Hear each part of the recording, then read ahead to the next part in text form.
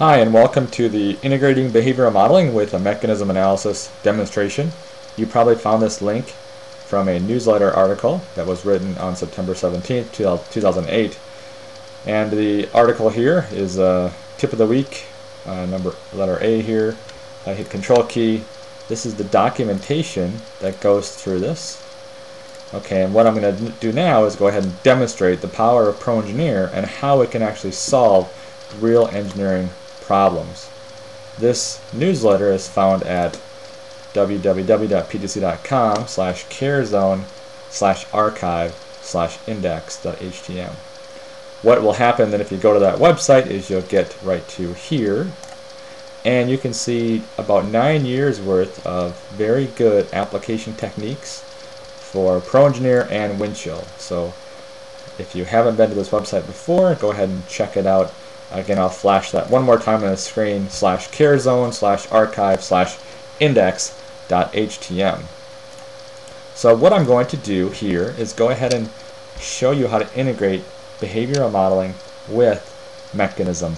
First thing I'll do is go ahead and show you how I can drag this mechanism around. It's got a little wobble joint in the bottom that transfers the travel up to the top shaft. This is the reciprocating saw mechanism. I'm going to go into mechanism and simply say play back my motion, and it runs, and it's great. So I've got a driver on there that runs it, or a motor, and it goes ahead and gives me the motion I'm looking for. Just one revolution. I'm going to go ahead and say application standard and leave mechanism. Once I come back to regular assembly mode, that little mechanism analysis is still around. I can still use it. So what I can do first is go ahead and make a measurement of whatever I want to keep track of. And in this case, I'm going to say I want to keep track of this datum point on the end of the shaft and this surface on the end plate. That's exactly 4 inches right now, and I'm going to save that as a feature. I'm not just going to use that just one time as a quick feature. I'm going to use it as a feature. I hit the check mark, and now it's a feature in my model tree. If I want to, I can see how that feature changes by saying motion analysis, pick on the distance analysis, and it's still around, hit run, and motion analysis is still around, so I can use it and watch how that distance changes throughout the entire mechanism analysis. I could click the little button here, add feature, and then I could save it as a feature, which is what I want to do, but I'm going to show you a different way to do it, just to show you 2 ways to do it. If I go model datum analysis, now I have the wizard that I can go through. Motion analysis is one of my options. Hit next. Same thing as before. I hit OK. Close.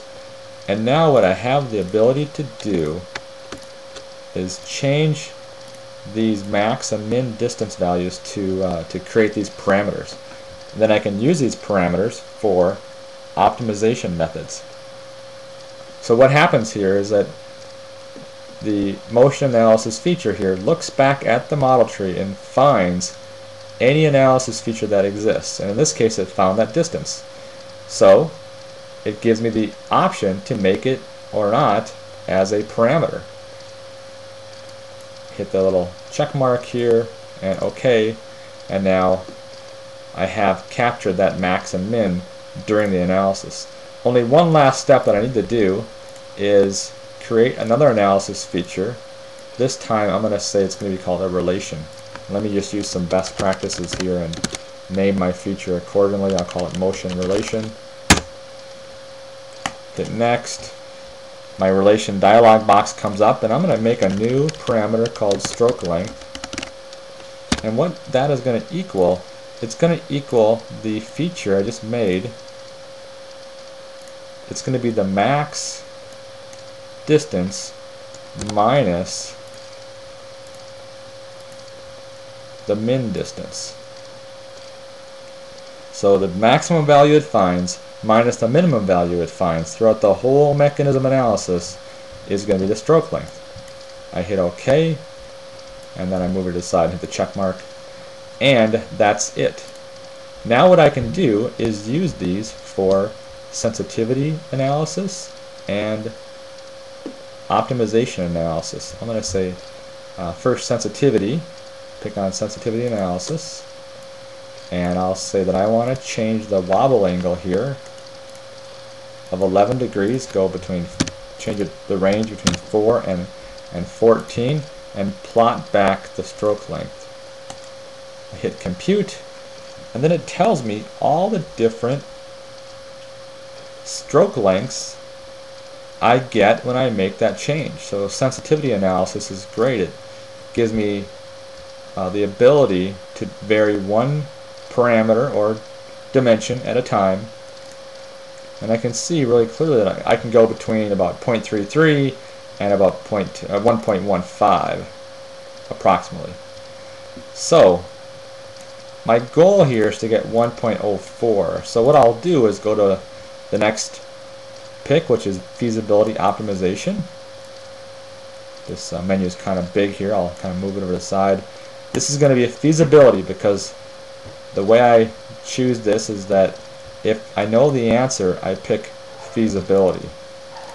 The stroke length, I'm going to say in my document, I say 1.05. I hit OK. And then the dimension to change is going to be that same dimension of 11 degrees. And I know from the last graph I just seen is somewhere between 11 and 14. And then one more thing I like to do is I like to change the preferences here on the convergence from 0.5 to 0.001. That way I get the exact answer I'm looking for. I do have to kind of move this to the side to get the compute button to show me. I hit compute, and what will happen is I get the magical message there, a feasible solution is found, and then I go ahead and close my box, and I can see that it says the model's changed. Well, great, I'll just confirm that.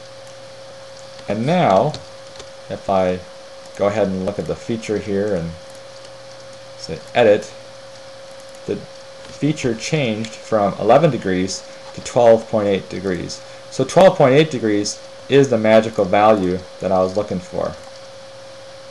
And just to make the last little pick here, I'll go info feature, and I see that my stroke length is 1.05 as the answer. So that's how it's done inside of ProEngineer. Again, what a great way to show you how behavioral modeling can be integrated with mechanism. Now this also goes to other disciplines too. It can be used to integrate with MathCAD, with mechanism dynamics, and to Mechanica. So anything you can measure inside of ProEngineer can be optimized for whatever spec you're looking for using behavioral modeling. So again, this is a very powerful tool that I hope you can take advantage of, and I hope you learned something. Thank you. Have a great day.